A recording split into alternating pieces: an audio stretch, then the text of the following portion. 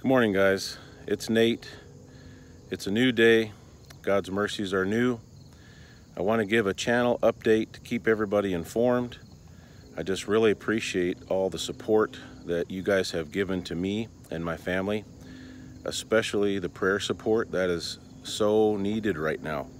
So please do not stop praying for us. We have had several spiritual attacks come up against us, and not surprisingly, especially after the interview I did with Robbie's channel, Celebrate Truth. Notice as well that Nathan Roberts' channel just all of a sudden lost 4,000 subs in a day, and I was just on his channel just the other night. So there's a correlation here to trying to get out the message of truth and being persecuted.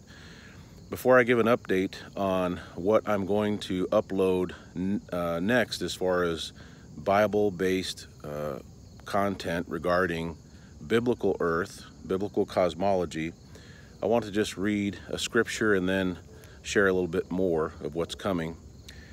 I've been reading in Deuteronomy chapter 32, and some things have just jumped out at me. I keep coming back to the scripture because it's so powerful. Deuteronomy 32 verse 1 says, "Give ear, O ye heavens, and I will speak. And hear, O earth, the words of my mouth. My doctrine shall drop as the rain. My speech shall distill as the dew, and as the small rain on the tender herb, and as the showers upon the grass." Now I'm going to read some more, but I want to stop there. That just is such a beautiful thought. It gives me chills to think about it. Verse 3, "Because I will publish or speak the name of Yahweh." Yahweh, however you want to say that. I'm still learning, so please be patient with me. God knows who I'm talking to. "Ascribe ye greatness unto our God," or Elohim. And I certainly have a new appreciation for the understanding of Elohim and the true Most High Elohim versus the pretenders. "He is the rock. His words are perfect. All his ways are judgment. A God of truth, without iniquity. Just and right is he." So I wanted to share that just scriptural thought this morning to encourage myself and encourage all of you. And now I just want to give you a little taste of what will come hopefully in the next 7 to 10 days from the first biblical earth, just straight out of the scriptures video that I will do, and it'll just be the first of many. But I want to start in the beginning, because not only does that make sense, but I've heard several people stressing this lately, so I'm going to start at the beginning of the front of the book, if that's okay. Genesis chapter 1.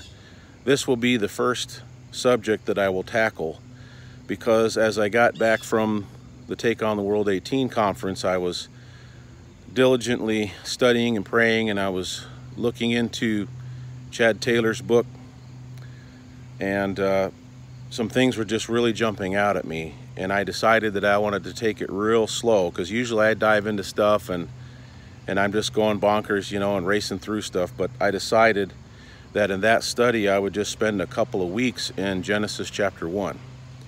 So that's what I did, and that's what I'm planning to show. There are some things in Genesis chapter 1 that if we can just help to show people what's in there, and if we have honest hearts that are the recipients, the Word of God is going to take root.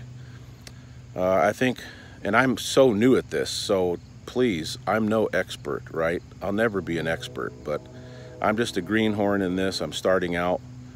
But one thing I do know is that sometimes we try to bite off too much, and it's like, hey, I want to share with somebody about flat earth, God's flat earth, and we try to show them 15 different things from scripture.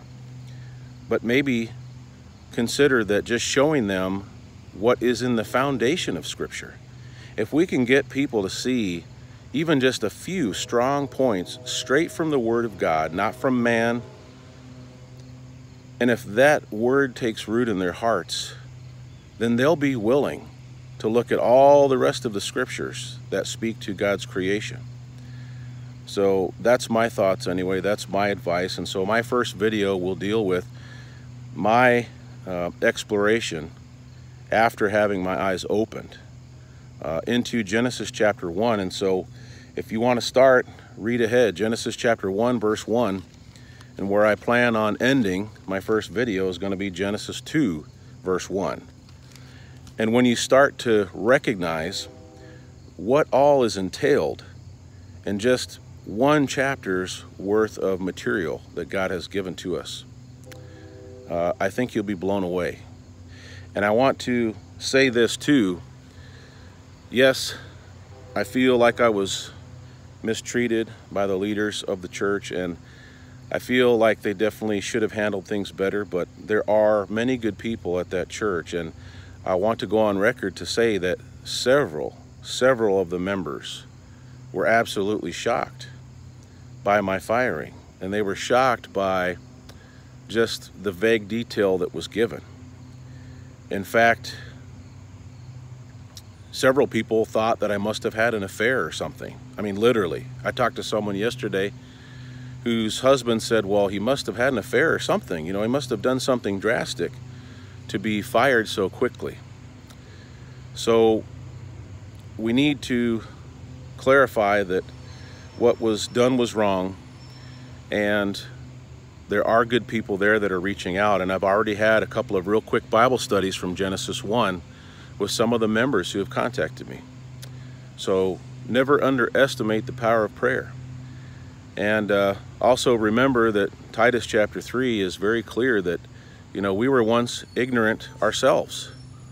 And so we have to approach folks in churches that are experiencing, you know, these types of things. We have to approach them with grace and remember that we were once in their shoes.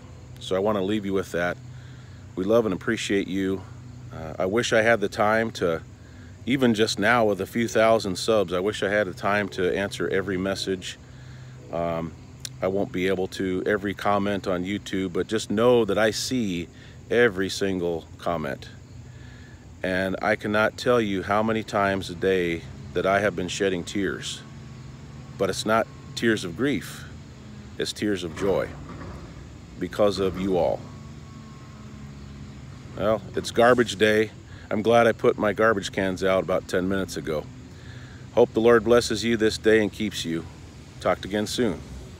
Take care.